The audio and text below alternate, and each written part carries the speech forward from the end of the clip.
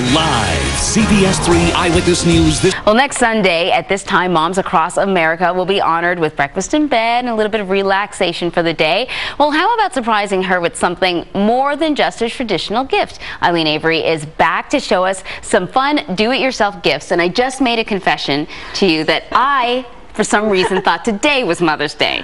And so my mom is going to get this big elaborate, like I spent all this money on flowers. She's getting it today. So I think I might have to be making something for Sunday next week. She's going to have a big surprise. Yeah, because now I'm tapped out. So please show me something I can make for my mom. Okay. Well, I don't think you're going to make this for your mom, but it's like a matching set with, you know, mommy and me kind of thing that you can make with t-shirts that you buy from, you know, wherever, some white t-shirts. Totally, This is called Simply Spray, and it's a aerosol, non-toxic, soft fabric spray. So, you know, it's really soft. It looks like you tie-dyed it. Tie-dye is really hot right now. Yeah. And all you do is you just fold it up like this, and then you spray stripes on it. The different colors. And That's then great. you just let go, and it dries really quickly. So this is the mommy, right? And then for the kids one, you could do like a little different because you don't want to do matchy-matchy, right? No, so you could just pick it up through the middle like this, and then twist it, and then spray the stripes on, and untwist it, and then you have tie-dye without the tying or the dyeing. I love it. And you can just pick up these paints anywhere from, you know, like the art supply stores,